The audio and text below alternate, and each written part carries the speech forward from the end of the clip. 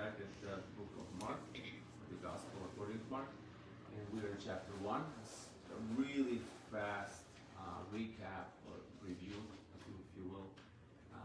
We talked about the four Gospels being the four portraits of Jesus Christ, the four facets, or the four, probably portraits would be a better term, where the Holy Spirit highlights certain things that he does not highlight in other Gospels. So, the Gospel of Matthew, like we talked about it highlights that Jesus is the son of David, that he's the king of the Jews. And right off the bat, it starts with the lineage, right? The bloodlines and all those things. And then you have the Gospel of Luke. He is highlighted, or the Holy Spirit highlighted him as the Son of Man. And you can see that it goes back, that his genealogy goes back to Adam. I mean, not just the King of the Jews. He's the Son of Man. He's, he relates to humanity, and we can see parable of the lost sheep, lost boy, lost son. So there's differences that the Holy Spirit highlights. The Gospel of John, it's magnificent. It highlights Jesus as the Son of God. It starts out with 1:1 in the beginning. Well, what is in the beginning? Well, before anything was created, was God. That's right. And Jesus was with God, and he was fully God. And so the Holy Spirit really highlights Jesus, his divinity, and how he relates to his Father. Very deep things, very important things. So in the Gospel of Mark, you will notice that Holy Spirit highlights Jesus and he, as a servant of all. Right. And you will find this term, and kind of like it. It's called immediately, right? After one task, he goes immediately. He's tirelessly working, fulfilling the will of God. And so, that's where we are in the Gospel of Mark. And we talked about, again, it skips all the genealogy. Why? Because a servant doesn't need genealogy, right? Yeah. You're a bond servant, you're serving, So you don't see that here. And then it goes right into the baptism.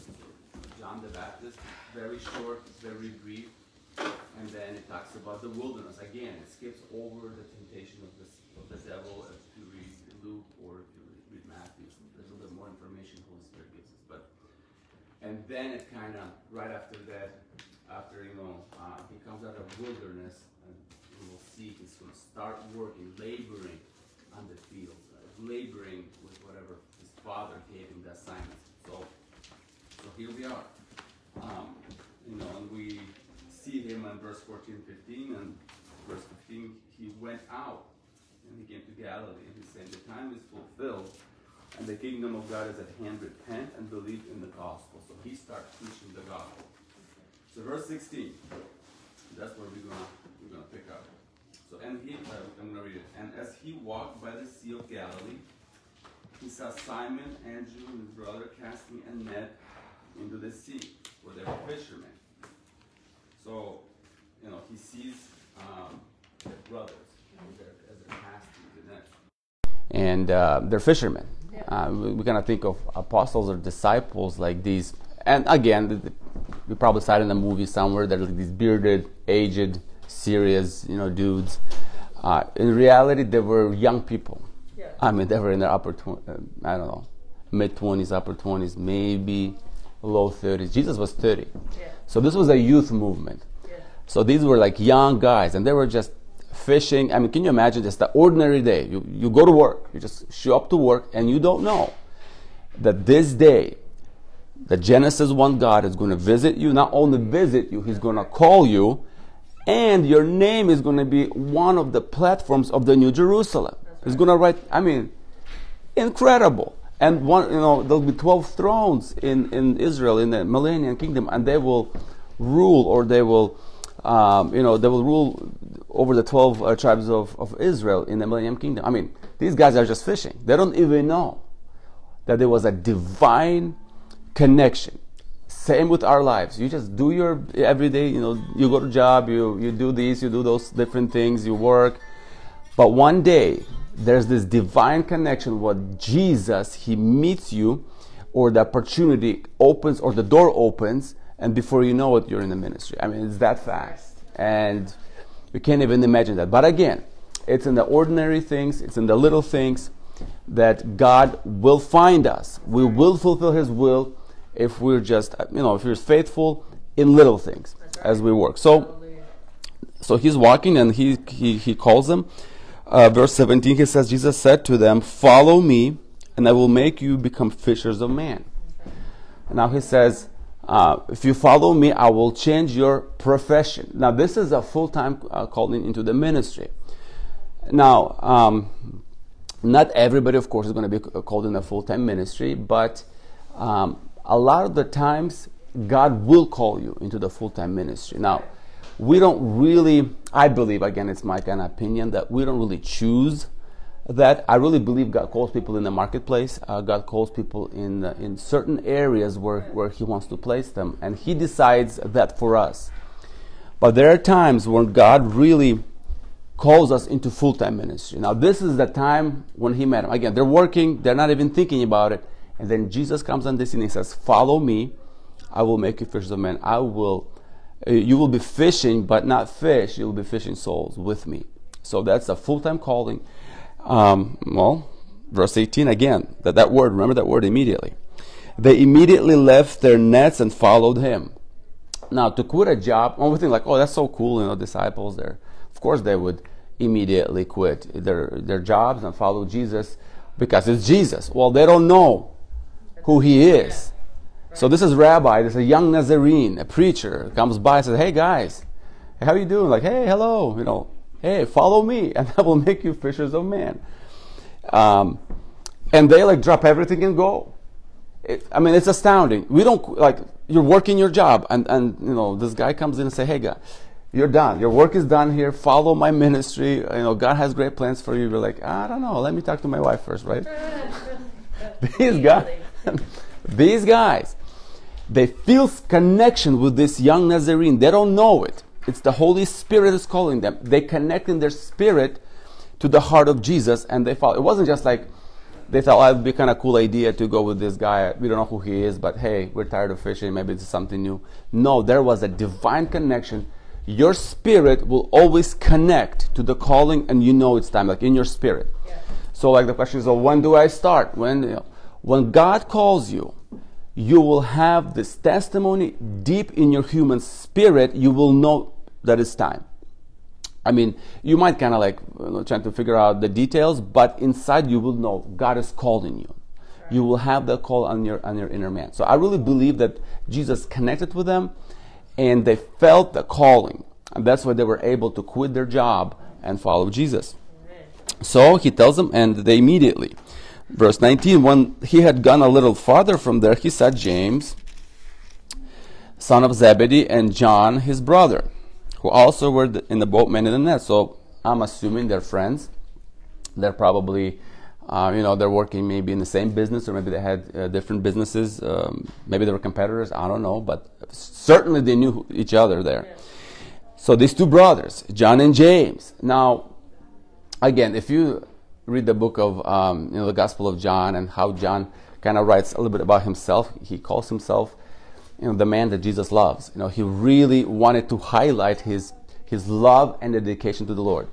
But actually, Jesus gave them names, because when he was young, he was really on fire. In fact, Jesus called them the sons of thunder for a reason. They had this fiery personality. Now, you read the book of Revelation, chapter 1, how he sees Jesus. He's older now, 90. And Jesus, he just shows up and he sees his glory. He falls down, and we know that passage really well. At 90, but back when he was young, he was just full of zeal. And if you remember, at one time he wanted to, even with his brother, call down fire from heaven to burn down the town that didn't really want to accept their ministry or their church. So God, it's amazing. He calls people with different personalities, right? It does matter. Our personalities, we're all unique. And Jesus loves unique things about us. And it's interesting how God will give him the name. So, verse 20, and immediately He called them. And they left their father Zebedee in the boat with the hired servants and went after Him. So they too, they leave their jobs and they follow Jesus, this young Nazarene. Verse 21.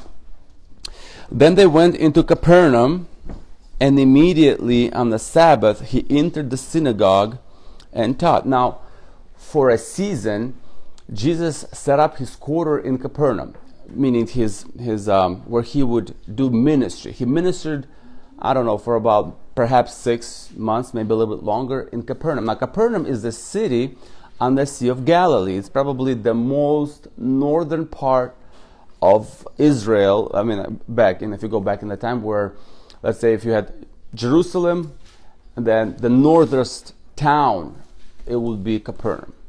So Jesus decides to set up his headquarters there for his ministry, and then, of course, he would come down to Jerusalem. He would set up fires. He would heal a couple people on the Sabbath, get all the Pharisees riled up, and then he would take off back to Capernaum.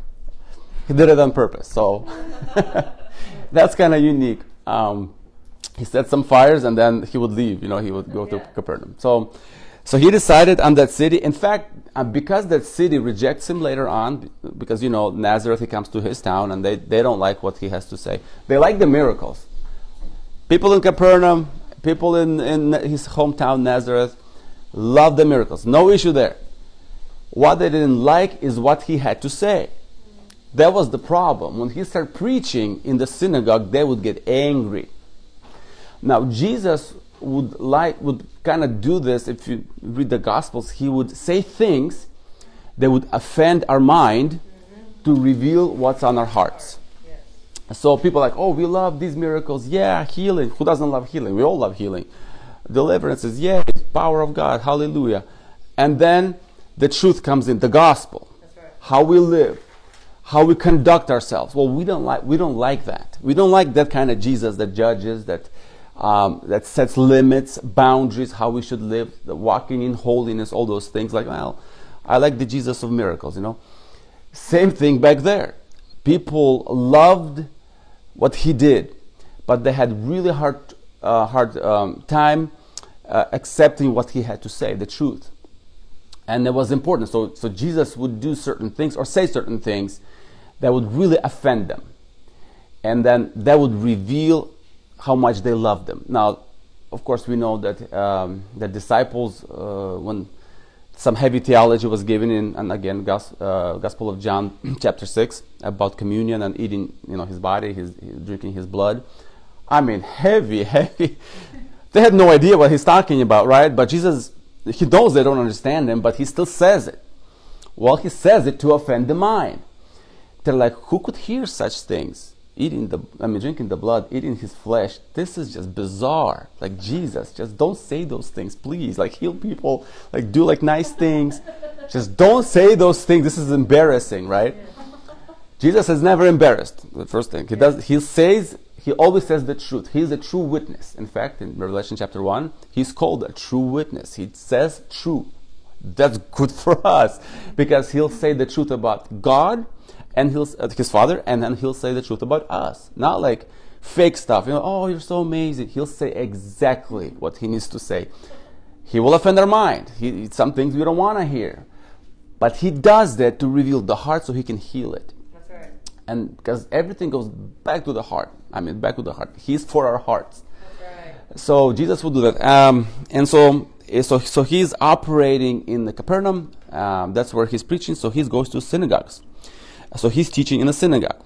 Verse 22, again. And they were astonished at his teaching, for he taught them as one having authority, and not as the scribes. Now the scribes back then, who are the scribes, right? You have the Pharisees, Sadducees, scribes. Who are these guys? Well, the scribes were a group of people. Their sole job would be to copy scripture. So for 10, 20 years, if you're a scribe, so you would do, and you can't make mistakes. It's not like you had a whiteout. It was bad. If you made one little dot or miss a dot or a little, line, is whatever, big problem. So they were meticulously copying the Bible. Now, they copied it so often because they had to copy by hand. They would know the Bible really well. Well, if you copy it for 20 years, that you would know the Bible really well. So scribes knew the Bible. They would teach it because they knew it. They would memorize it because they had to copy it. Now, Pharisees, they came out of the scribes, but they were teachers, so they would be, they would be teaching. So the Pharisee class would come out of the scribes. They would know the scriptures really, really well. Now, the Sadducees were people who They were usually more wealthy, and they were the lineage of priestly lineage. So they were more, because to be a priest you had to be from the tribe of Levi, and from the offshoot of Aaron. So not anybody could be priest back in the first covenant. Only who got called. And so they were the elites. So they were people that were in the bloodlines from so they would be like the priests in the temple. So they would do the sacrificial things, but they had a lot of influence and a lot of power as far as the people were concerned. So these scribes, so people know the difference. So these scribes, the people, learned people. Now they were teaching the word of God. The only problem was that it was not filled with the breath of God. Yes. They were teaching the letter of the law. Well, what does the letter of the law do? It kills people. Why? Because it exposes sin and judgment of God for sins. And so when you teach the Bible, you can take even New Testament. If you teach it without inspiration of the Holy Spirit that brings life, whatever you're saying will not produce anything in people except condemnation. Right. So when you teach the Bible, you have to be filled with life. You can't be just, go to school, this is kind of cool, I'll be a theologian. You kind of decide for yourself. You can be the best theologian in the world. You can know all the scriptures. But if there's no breath of God on what you have to say, will do absolutely nothing except condemn people, and they will feel, that they're sinners and so on and so forth. So when Jesus starts preaching, same Bible, but when he said things, there was breath of the Holy Spirit on it, and people were listening, and life began to touch him. So that same word that scribes preached would condemn them. When Jesus preached the same word, it brought life. That same word started doing something within their hearts. They're stirring their hearts. It was bringing life to them, actually. So the Bible became living when Jesus spoke, because he was filled with the Holy Spirit. All right, so they could see the difference right away. Well, what happened then? Well, let's see. He was teaching with authority. So again, it's the spiritual authority. Verse 23. Now, there was a man in their synagogue, and you can, so easy to understand, replace the word synagogue with church. Okay, so let's just say there was a man in the church with an unclean spirit, and he cried out. All right, so you have a church service. So Jesus comes up to preach. So he opens the scroll, he finds the place, starts preaching. Holy Spirit fills the words. And what does it do? What does it produce? Well, this guy was sitting, at the church service, probably went there every year, it was just fine, just a part of routine. We all go to church. They all went to, on a Saturday, they all went to synagogue and having, but something was different. When Jesus spoke with spiritual authority and Holy Spirit was released from his lips, from his breath, because to speak you have to use your lungs. There's breath behind words, right?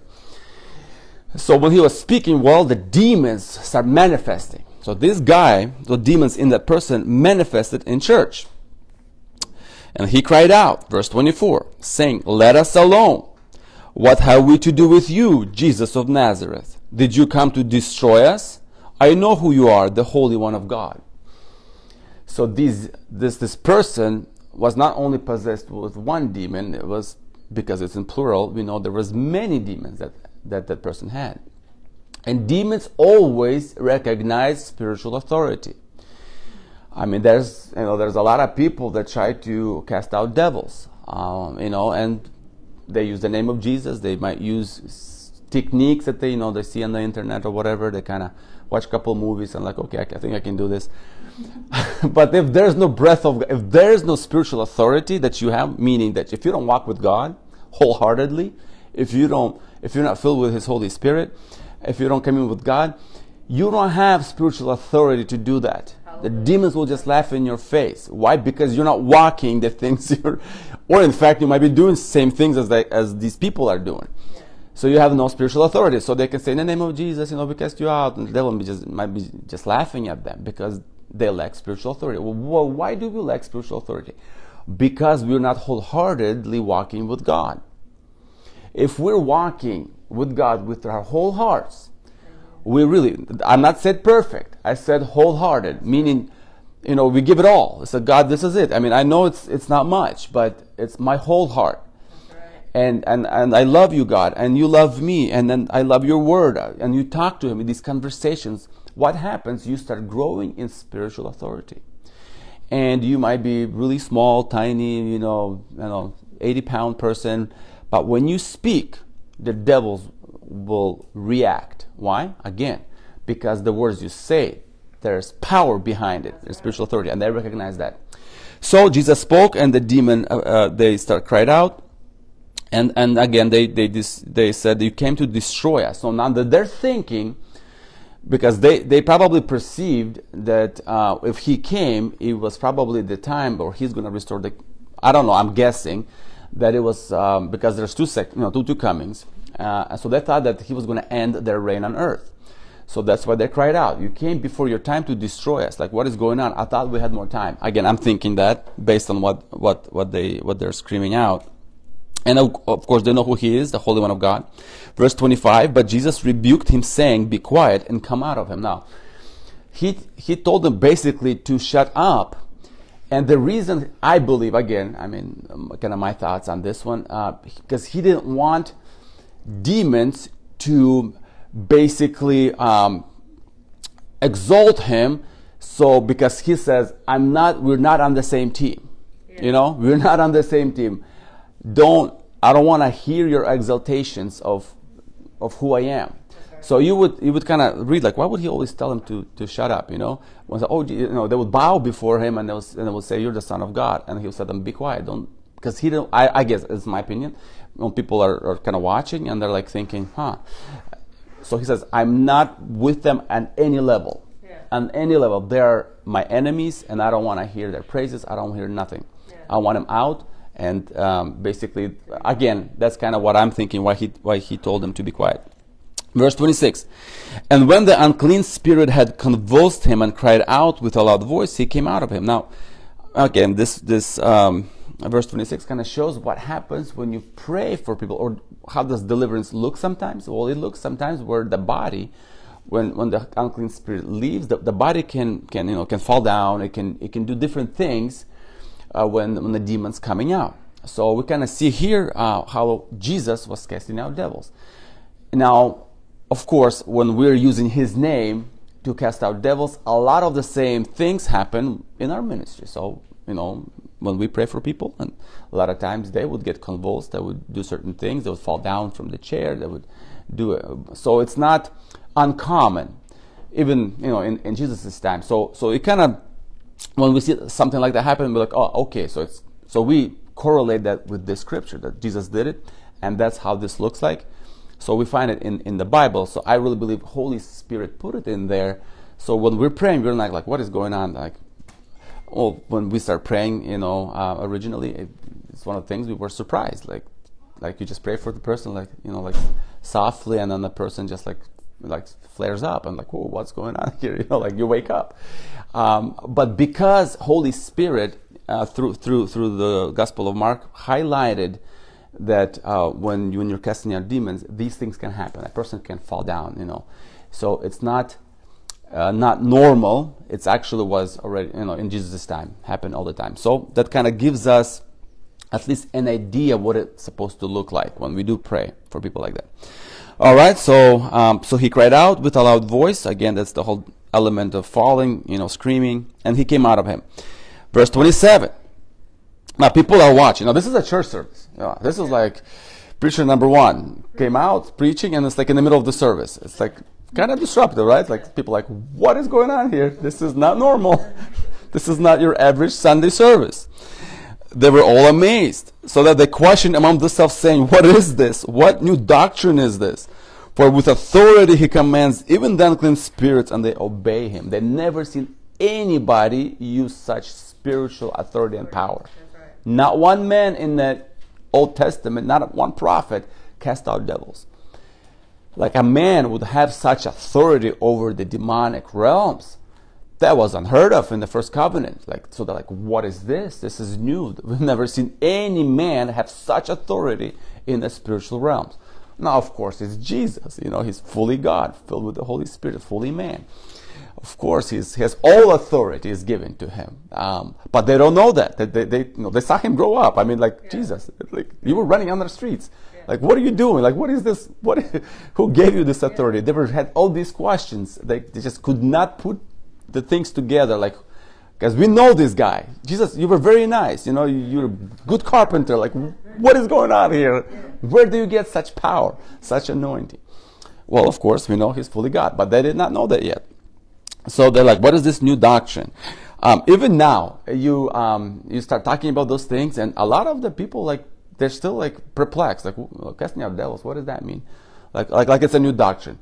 This doctrine is 2,000 years old. Okay, it's not new. You have to go back to the book of Mark to understand it. That this is normal when we preach the gospel. We cast out devils and we heal the sick. This is a normal part of the gospel that we preach, of the kingdom of God, that is going to come in power. It's what we should be doing as disciples of Jesus. We are, in fact, because we're born again, we are joined with Christ in one spirit. We are seated in the heavenly places. Well, how are we seated? Well, by faith, because our spirit is connected to the Holy Spirit. We have the authority that He has. By using His name, we exercise that authority through us on earth. So whatever is in heaven, by saying things, we bring it down to earth, right? So we bind and loose. And if we bind it, the heaven binds it. If we say loose it, the heaven will loose it. So that's great authority we have in the name of Jesus. Okay? Now, to exercise that authority, we have to, again, walk with God with full obedience, with a loyal heart. That's when that authority is fully manifested, where we're connected spirit to spirit with the Lord. We're joined with the Lord, and we become one spirit with the Lord. That's important. A lot of times people don't have a relationship with God. They just have a label. They're Christians, they go to church, but they don't have that vibrant. They're not on the vine. So there's no dispensation of the Holy Spirit power going through there because they're not connected with the vine. Simply as that. They're a branch that's been cut off from the source of power and authority. So to walk in that, we have to be joined on the vine. It's called the mutual abiding. We abide in Him, but we talk to Jesus, and He moves on our heart. He talks to us. He moves within us. That's how we abide.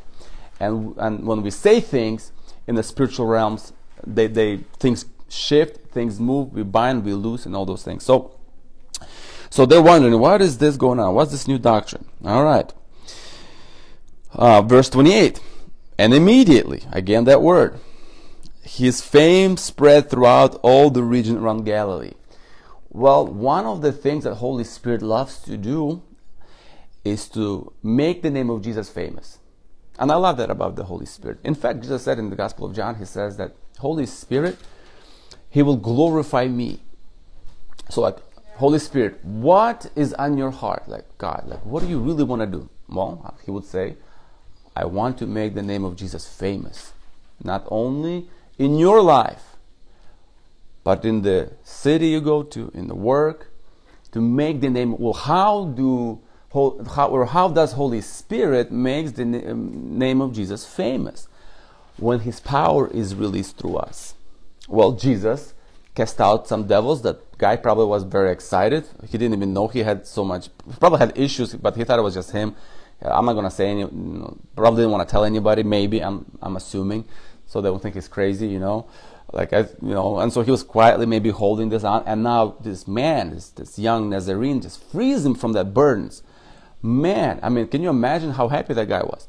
So when Jesus started casting out devils, well, his fame, because the power of God was released through that man, and like he became famous. And the Holy Spirit was smiling because why? He loves to make the name of Jesus famous. And so do we. We want the name of Jesus to be famous. So for His name to be famous, we have to walk in holiness. We have to be wholehearted. We have a loyal heart. And we have to do the works of the ministry. Cast out devils, praying for the sick, praying for one another. All those things we do. And when God releases power and it touches other people, well, the name of Jesus becomes famous. Because people can see that through His name, the demons obey, the sicknesses flee, all these things, like lives get restored. And it makes us happy. Why does it make us happy? Because the name of Jesus is famous and we love him.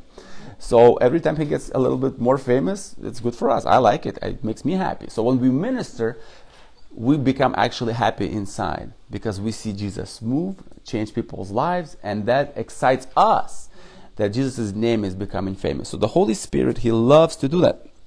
All right, so it became famous. And verse 29. Now as soon as they had come out of synagogue, they entered the house of Simon and Andrew with James and John. But Simon's wife's mother lay sick with a fever, and they told him about her at once. So it kind of tells us that some of the disciples were married. So again, I know maybe somebody thought these disciples were these, learned single young men, like you see in the movie, these 50-year-old looking guys with beards, like Peter, like this young guys, young people. It's youth movement, right? But some of them were married. Not everybody, were single. Like Paul, he was single. He was dedicated to the Lord. So that means we all have our assignments, right? So God determines for us to have families. For some, he may determine to be celibate. Again, it's the gift that we all have gifts. So some guy says, well, I really want to press into God, and I don't want to marry. I really want to do this. It's a good thing to say and to do, but you really have to ask the Holy Spirit if it's the assignment from the Lord. Not that what I want to do, right? Because I want to be like Paul, right? I want to be really committed like Paul, maybe even a little bit more. Because why is it important? Because when you start ministering from that place, you think, you got this, just me, I can really do this. I don't want to be hindered. And that's not God's plan for you. His plan is for you to have a family and raise, children. And God has plans for those, again, children, because they have ministries and destinies and so on. A lot of people get in trouble. They come in and they don't have that grace to stay single. So then the devil will trap them. Okay? So in those questions, like if you're disciples of Jesus, we have to always ask, Lord, like, what is my assignment? It's very important to know your calling. And if you're called to be married, it's good. So don't feel like you're gonna lose out because you have to watch kids, or how am I gonna do this now? Don't even worry about that. That's an assignment. Jesus really loves those things when we obey him, right? And time will come, and he knows your address. Trust me, he will. He will use you at it's whatever his will is for you. You want to accomplish all of it. And so from this passage, there's a highlight where some of the disciples were married, and I'm assuming they had children. So not all of the disciples were single. So that's kind of a neat point that the Holy Spirit highlights. It's good for me because I really loved Eugenia. So I was like, God, I didn't want to be like celibate like Paul, right? Not my gift, I'll tell you that. Once I saw her, I knew it was not my gift. All right, so anyways. All right, let's keep going, Vito. Keep going. All right, so. So they told him, so verse 31, so he came and took her by the hand and lifted her up, and immediately the fever left her, and she served them. So again, he ministers to our family members. Now we think like Jesus, like as far as ministry, we sometimes don't even think how personal he is.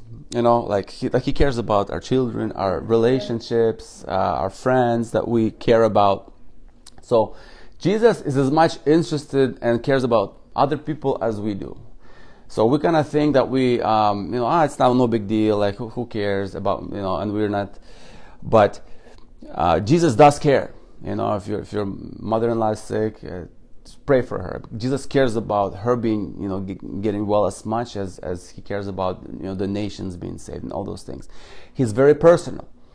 And Jesus loves doing things for us, like touching our friends, our sphere of influences.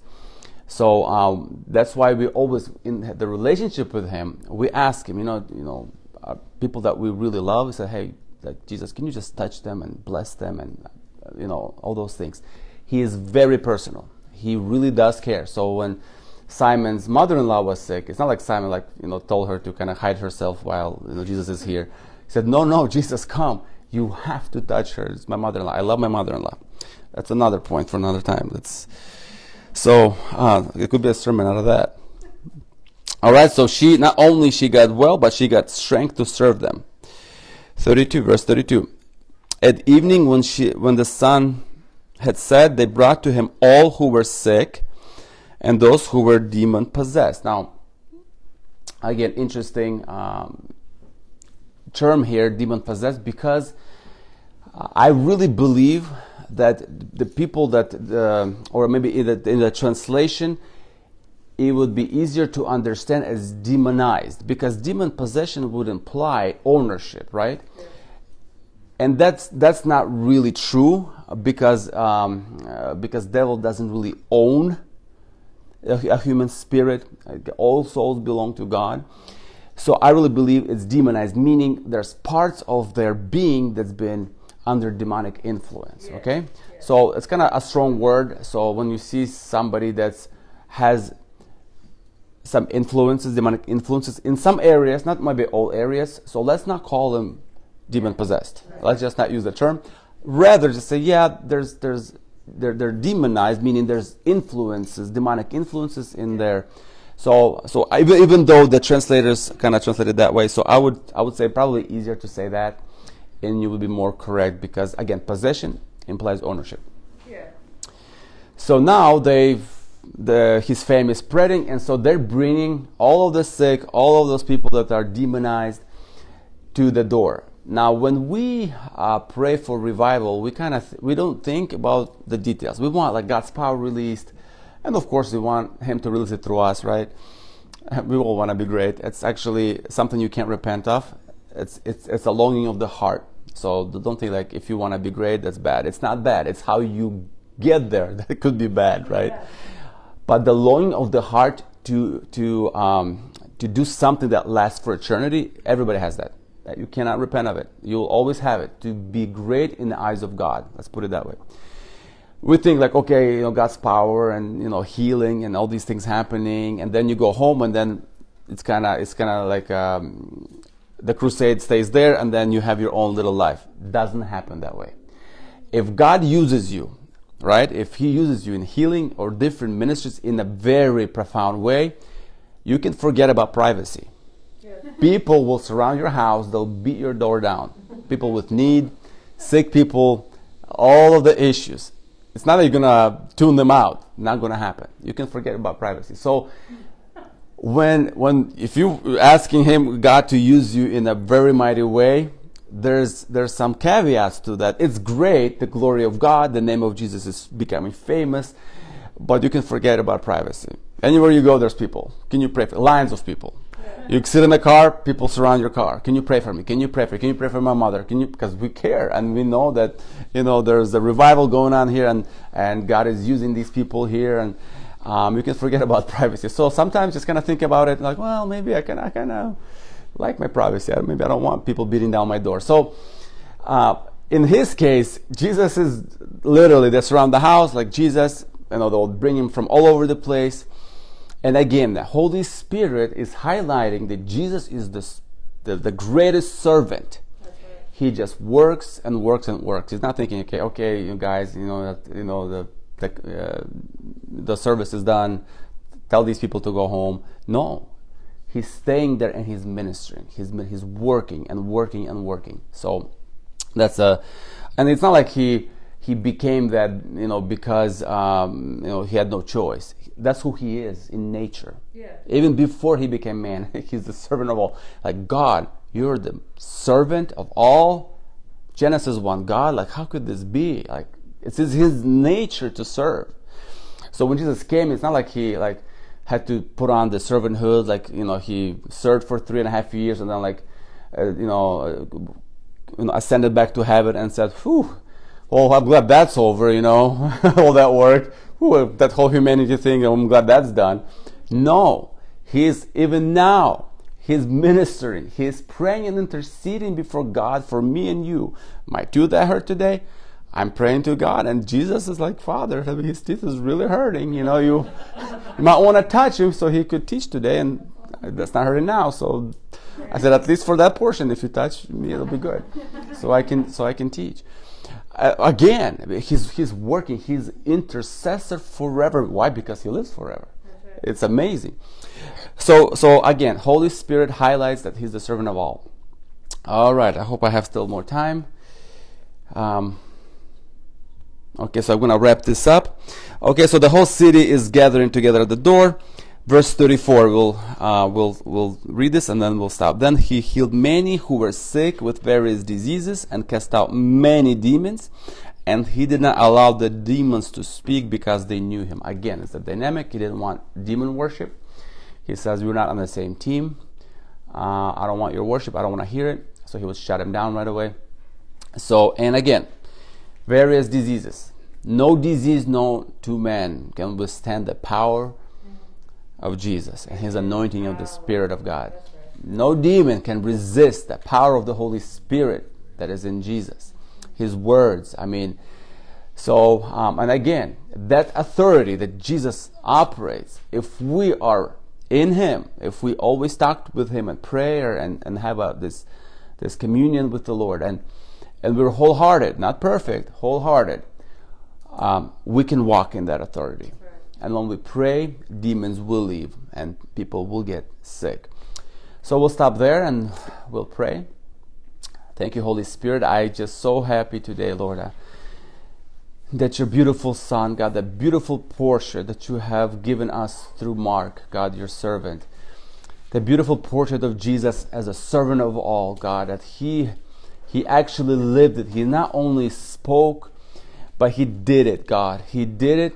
He sacrificed his time, his energy, God. He wasn't eating. He wasn't sleeping. He was working. He was working on your assignments, Father, because he really does care deeply about the people, Lord, and he was healing, casting out devils.